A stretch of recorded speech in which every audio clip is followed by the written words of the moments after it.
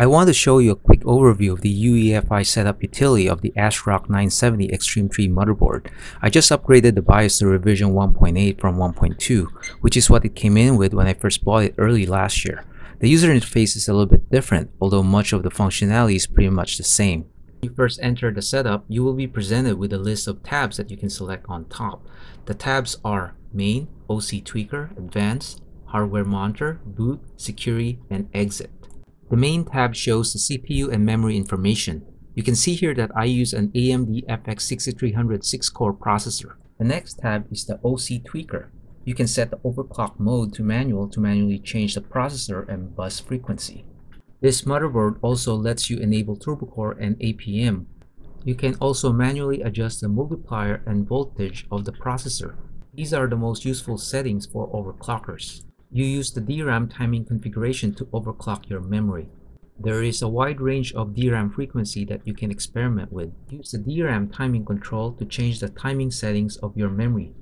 The most common ones are the TCL, TRCD, TRP, TRAS, and the command rate of your memory. You can exit the DRAM timing control to go back to the main OC Tweaker screen. Under voltage configuration, you can choose the DRAM voltage from a drop-down menu. You can also change the voltage for the Northbridge, Hypertransport, and others. Here you can save or load overclock settings that you've used before. Under the Advanced tab, you can change the CPU configuration, Northbridge configuration, Southbridge configuration, storage configuration,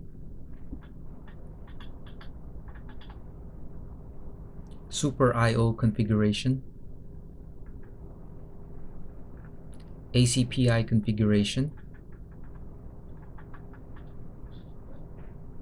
USB configuration. You can use the Instant Flash to upgrade your BIOS. Use the Hardware Monitor tab to monitor the temperature and to adjust the behavior of your fans. Use the Boot tab to change the priority of your boot devices and to change various boot settings.